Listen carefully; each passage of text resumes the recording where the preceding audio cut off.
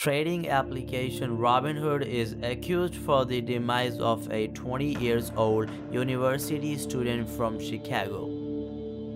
Robinhood was sued on Monday for wrongful death by the family of Alex Kearns, a 20-year-old customer who took his life last summer. Alex committed suicide in June after thinking he had a negative balance of $730,165 cash balance on Robinhood. Robinhood's reckless conduct directly and proximately caused the death of one of its victims, the complaint said. In what world is it okay to show a cash balance of negative $730,000 when you know a lot of your users are retail money?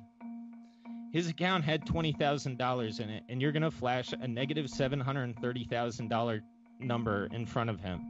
It's negligent at minimum, and I'd argue it's at least reckless.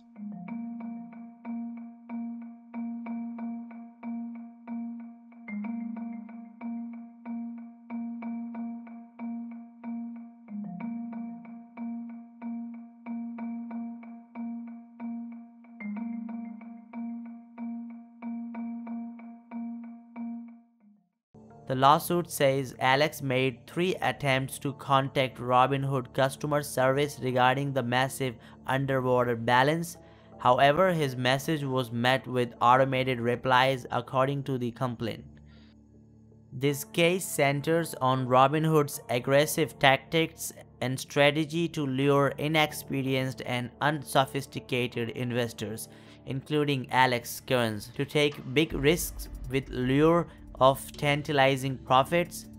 The lawsuit is also accusing the brokerage of negligent infliction of emotional distress and unfair business practices.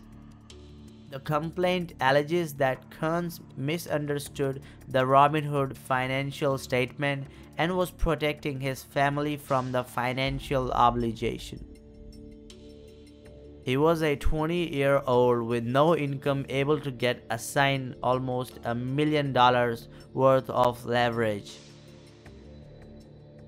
There was no intention to be assigned this much and take this much risk, and I only thought I was risking the money that I actually owned.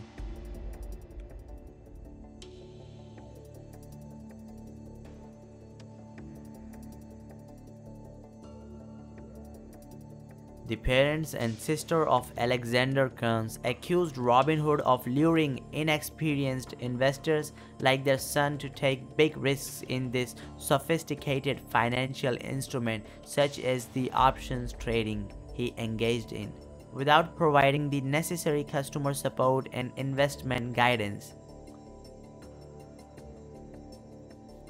Robinhood built out its platform pretty much to look like a video game to attract young users and minimize the appearance of real-world risk.